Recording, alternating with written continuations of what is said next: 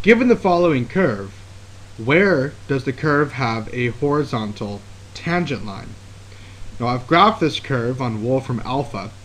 We can see that we have a horizontal tangent line right here, approximately at x equals 0.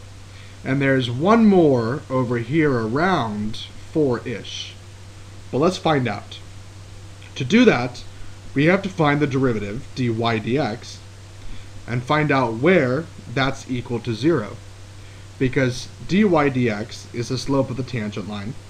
A horizontal tangent line has slope 0. Therefore, we want to find where dy dx is equal to 0. Now, of course, we have to do this implicitly because there are y's inside of the equation itself. So here we go. The derivative of x cubed is 3x squared. The derivative of y cubed with respect to x, well, y is a function of x. It is stuff.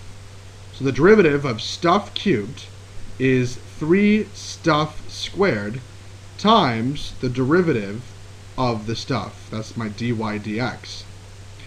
Minus 9, we're going to pull out that constant using constant rule. And now we have product rule between x and y, because we have x times y. Product rule says we take the derivative of the first, the derivative of x is 1, times the second, plus the first, x, times the derivative of the second, and the derivative of y is equal to dy dx. And this is all equal to the derivative of 0, which is just 0. Now we'll distribute the negative 9 to both the y and the x dy dx, yielding 3x squared plus 3y squared dy dx minus 9y minus 9x dy dx is equal to 0. And we want to solve for a dy dx. So we'll keep all terms with a dy dx on the left-hand side, and we'll move the other terms over to the right-hand side, yielding 3y squared dy dx minus 9x dy over dx is equal to 9y minus 3x squared. Now we can factor out a dy dx so that we can get it as a product of two things, and therefore get it alone. So here we have dy over dx quantity 3y squared minus 9x is equal to 9y minus 3x squared. And finally, we can divide by 3y squared minus 9x. And dy over dx is equal to 9y minus 3x squared over 3y squared minus 9x. Okay, here's our derivative. Now, the question in the very beginning was, where does this curve have horizontal tangent lines? We know there's approximately 2 of them, but we don't know exactly where they are. So we're going to set this equal to 0. The only thing that makes a fraction equal to 0 is if its numerator is equal to 0. So we're going to set 9y minus 3x squared equal to 0. This means that 3x squared is equal to 9y, and furthermore that x squared is equal to 3y. We now have some relation x to y. And we have some function with x's and y's in it.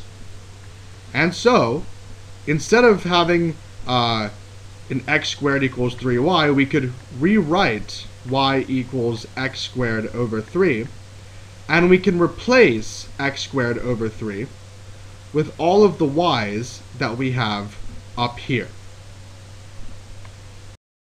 So we know that we have horizontal tangent lines when dy over dx is equal to 0, and dy over dx is equal to 0 when y is equal to x squared over 3.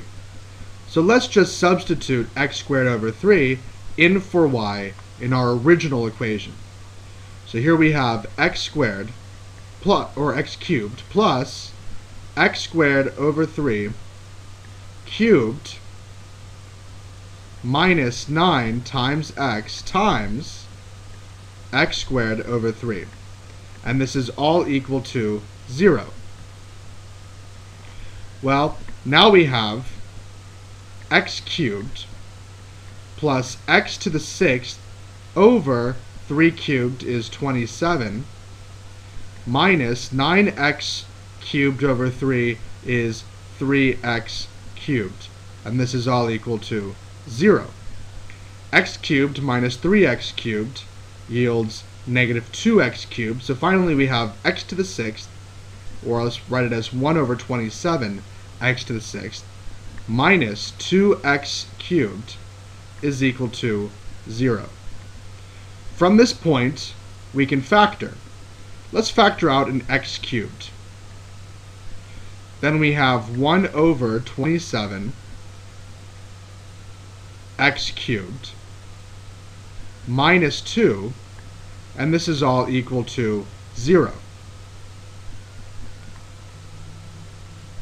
Well, that means that either x cubed is equal to 0, or 1 over 27x cubed minus 2 is equal to 0.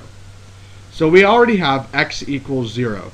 That was one of our points where we had a horizontal tangent line, and inspecting the graph, it is true that there is a horizontal tangent line at x equals 0. But let's find the other spot, which was around 4, we said. We'll add 2, so we have 1 over 27 x cubed is equal to 2. We can multiply both sides by 27, so x cubed is equal to 54, and that means that x is equal to the cubed root of 54, which is 3 cube root of 2. And so that is our last point where we have a horizontal tangent line. I guess right here is x equals 3 times the cubed root of 2.